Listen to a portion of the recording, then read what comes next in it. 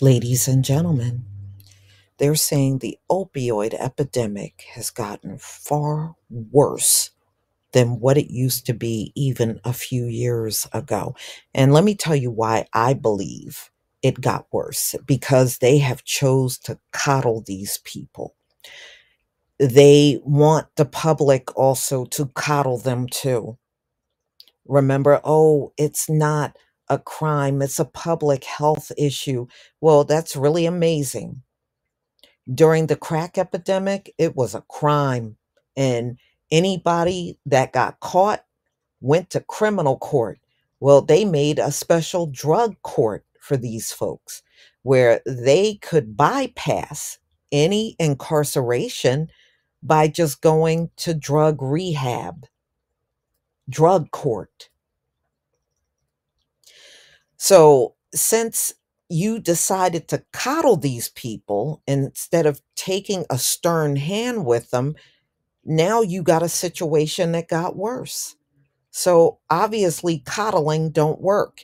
And if y'all remember, I did stories on it where they wanted the public to carry Narcan to help these people. But they didn't lift one finger during the crack epidemic to help. In fact, I remember many of them sitting around saying that these people deserve to be in jail because they were on crack. But I noticed the tone is totally different when the face of the drug user changed. So let's get into this story. The opioid crisis has gotten much worse despite Congress' effort to stop it. They didn't really do much of anything to stop it. Joe Biden's administration don't even talk much about drug addiction. And look at Hunter. Okay, they don't talk about it barely at all. And Trump, he put together a commission, but the people on his commission, which one of them was Chris Christie, complained that he didn't provide funding. And he did not take any of their recommendations, which means that Trump only put it together for show because he didn't do anything. And I really don't think they want to pour too much money into a drug addiction here in America. And that's another reason why it has gotten much worse. So let's get into this story. America's drug overdose crisis is out of control. Washington, despite a bipartisan desire to combat it, is finding the addiction fighting programs are failing. That's because you're coddling them. In 2018, Republicans, Democrats, and then President Donald Trump united around legislation that threw $20 billion into treatment, prevention, and recovery. But 5 years later, the Support Act that lapsed, and the number of Americans dying from overdoses has grown more than 60%. Wow, that is very significant. Driven by illicit fentanyl, the battle has turned into a slog. Even though 105,000 Americans died last year, remember, they always lowball the numbers. So just take that with a grain of salt. Congress is showing little urgency about re upping the law since it expired on September 30th. That's not because of partisan division, but a realization that there is no quick fixes.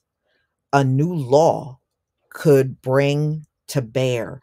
Now, remember, when the crack epidemic came about, they didn't pass any laws. What they did was build more jails to throw the crack addicts into. That's what they did. There were no legislation and laws and rehab options and all of that. That didn't exist. The only thing for a crack addict was jail.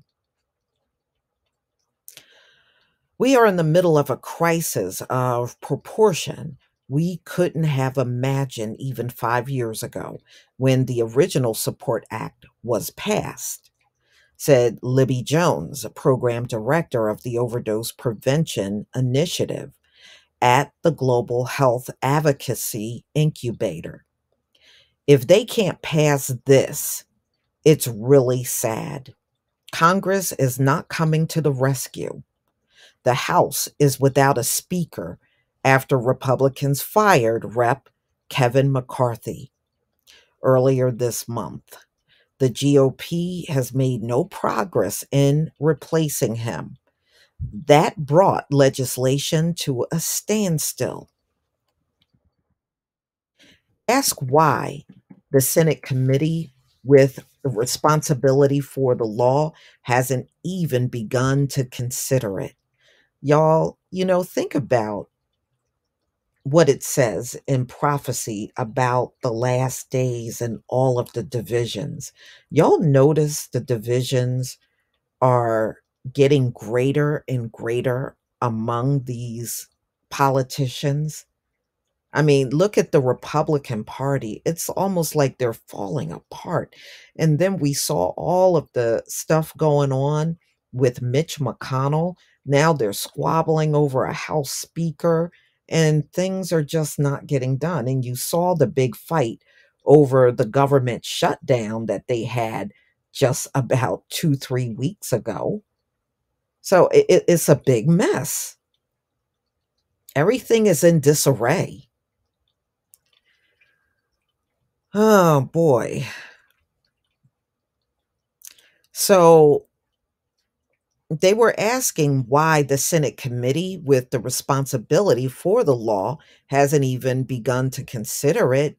Chair Bernie Sanders said other priorities had precedence. And he said, we're working on a myriad of problems, he said, after listing his efforts to shore up the primary care system and lower drug prices. Sanders' attitude reflects the course of the fight against fentanyl and the synthetic opioid that accounts for most of the deaths in the US. Fentanyl is very addictive and it's affordable. And the broader trends, sorry about that, y'all. Uh, and the broader trends driving people to use drugs are overwhelming. Yeah, and they're having a terrible time with fentanyl coming across the border. That is a huge, huge issue. And well, they never really could get that under control, to be honest with you. Congress can continue to fund opioid fighting efforts without passing a new version of the Support Act. But failing to pass another law forfeits the opportunity to try new approaches that have advocates discouraged. Being that they're not prioritizing it, y'all, I'm sure it's going to be thrown on the back burner. Despite its dysfunction, the House is further along legislatively than the Democratic controlled Senate. The House of Energy and Commerce Committee unanimously approved a new Support Act in July, but the measure's limited ambition suggests a reason for a lack of urgency to pass it.